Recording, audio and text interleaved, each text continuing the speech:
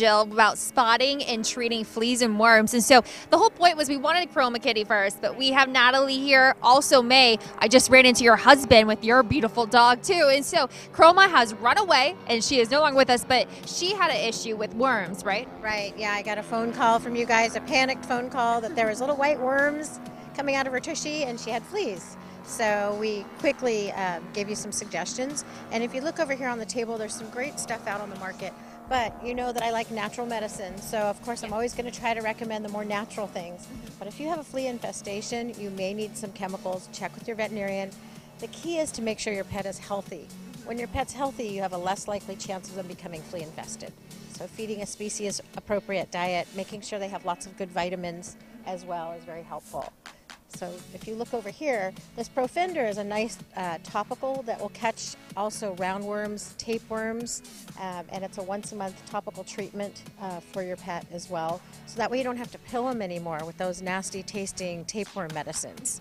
Okay, and then there's other topicals as well. Not all of them catch tapeworms, so read the boxes. Make sure to check again with your veterinarian. I like the natural. I make a natural flea spray with just water, apple cider vinegar, a little bit of neem oil, and sometimes for the dogs I'll put catnip.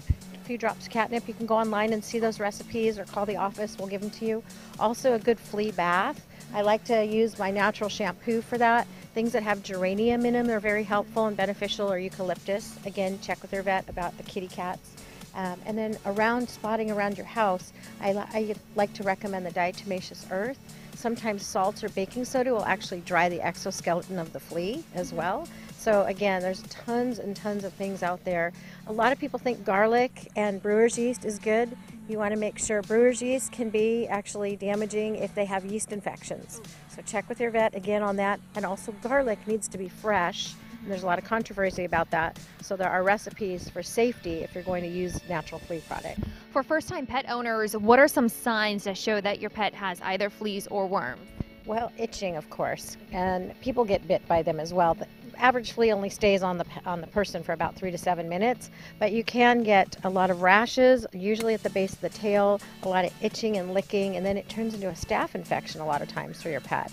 So you want to make sure to check their skin and bathe them on a regular basis. Perfect. And how can we get a hold of you? My number is 916-989-0738, and I'm in Orangevale, and you can give us a call. Perfect. Thank you so much, Dr. Jill, for all the tips and the good tips that we can even make some stuff at home and all what we can do to keep our pets safe. I'll send this back on over to you, Mary.